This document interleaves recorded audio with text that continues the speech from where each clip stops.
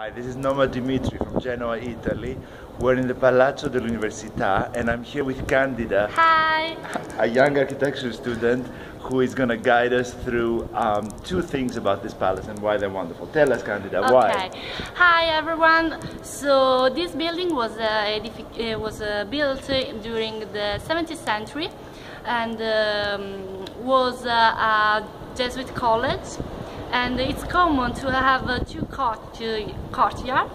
And there are two courtyards here, we're saying, and show us the first one. The first one was for the students, was a public courtyard. Is it down there? Is it this one that we're saying here?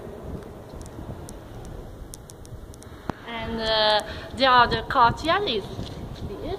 Oh, it's beautiful. There's a garden, it seems to look like, but I don't think we can go there. Can we go up to this garden, Candida? No, we can't, because originally this garden was only for the father of the church, and today... For the father of the church? Yes. Yeah, that means Jesus.